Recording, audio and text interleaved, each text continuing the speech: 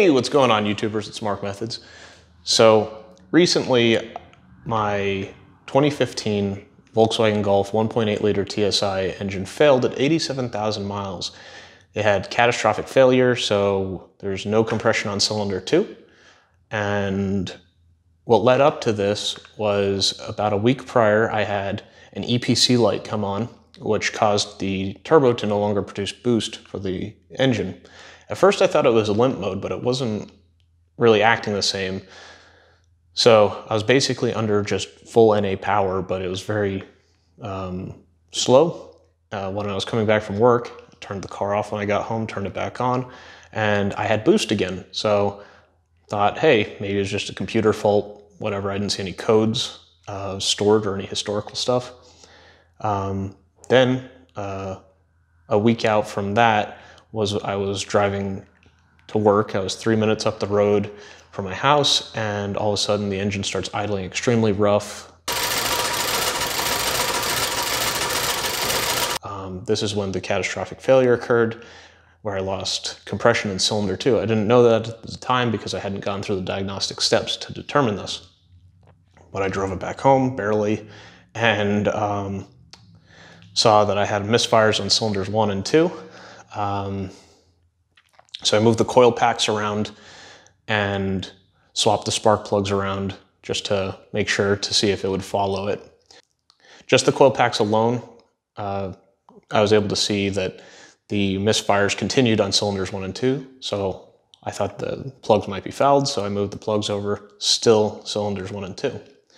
When I pulled the spark plug out of cylinder 2, however, I did notice that the plug was wet with fuel, which means that there was it was lacking compression because it wasn't able to actually combust that fuel.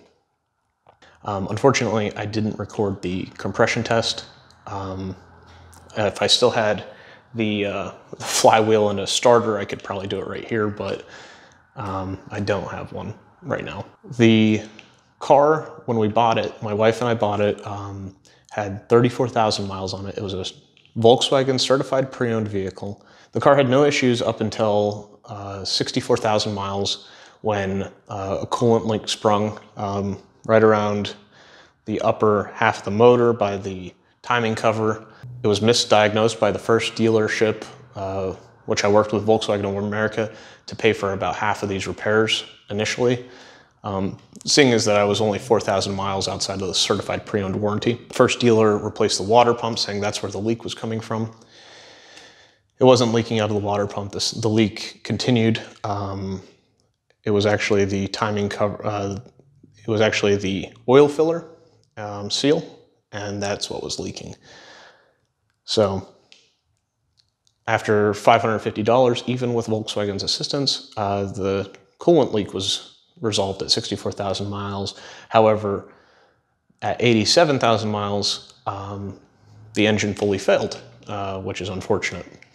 And that ended up costing $3,550 for a junkyard motor and getting it installed by a dealership.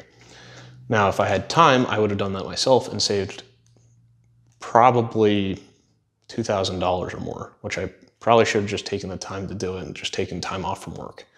But unfortunately I didn't, and kind of kicking myself for that because that's delaying the built motor for the BRZ. It's delaying me going out drifting, things like that. But hey, things happen, and it's all right.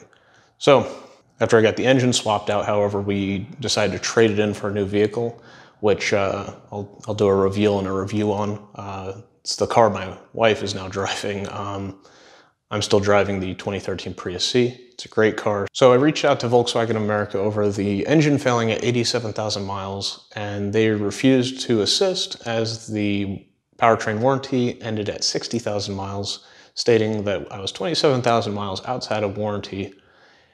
And I thought that was kind of a cop-out. I mean, I get that they have a warranty, things like that, but it's usually you put a little bit of leeway, especially like I've owned a few Volkswagens at this point. I owned a 2010 TDI, which was bought back under the Dieselgate scandal. My wife has owned multiple vehicles. Multiple Volkswagens. I've owned 2001 GTI, She's had a few TDIs as well. Overall, Volkswagens have been decent vehicles up until this one, so could be a fluke. Personally, I don't plan on buying any additional Volkswagens just due to the customer service and the way that they treated the situation. It's unfortunate, but maybe something will change my mind in the future. But for now, I'm very disappointed in their product and the quality of the product. I understand that I bought a certified pre-owned vehicle, but it was maintained. I did all the maintenance intervals on schedule, and to have the engine fail at such a premature point of its life, it's pretty bad. So something to think about if you have a Launch Edition 2015 Volkswagen Golf. Some of these issues may arise. Recently hit 100 subscribers, which is awesome, guys. Really appreciate it. Hopefully I can keep producing videos at a more consistent rate. I know that this one's pushed out a bit just due to life and things like that. I really do try to put out content as often as I can. Just had a lot of stuff happen in life. If you like this video, guys, like, comment, subscribe. Really appreciate it. Every little bit helps, and I'll see you in the next one.